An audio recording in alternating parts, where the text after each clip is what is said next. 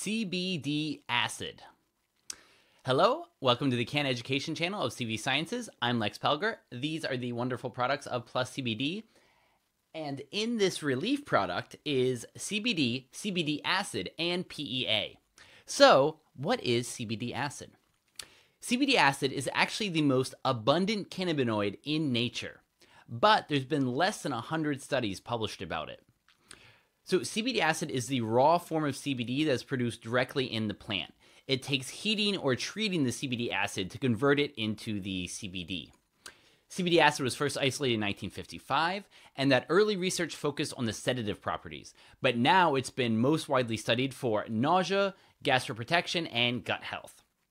In animal models, it's been looked at for anxiety, for the lowering of inflammation and pain, for its anti-tumor effects via changes to genetic transcription, and in a model of Alzheimer's, working with THC acid to protect the brain and to rescue memory deficits. One thing it's well known for is for its safety, and the most common use now is for gut health. If you know about that growing trend of people juicing the entire cannabis plant and then drinking the juice, that's because of what CBD acid does for gut homeostasis and for gut health. So what does it do at the biochemical level?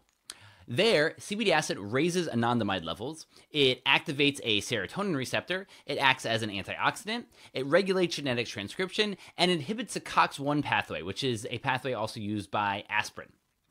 Also, many patents exist for CBD acid, including for anti-nausea, for autism, for cancer, and for inflammatory skin conditions.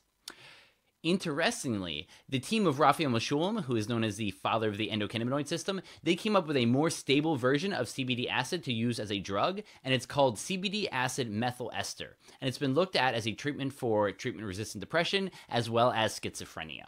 So, to give CBD acid a try, check out the relief gummies that have CBD acid, CBD, and PEA, which I've covered in other videos, but I'll probably do another one coming up soon.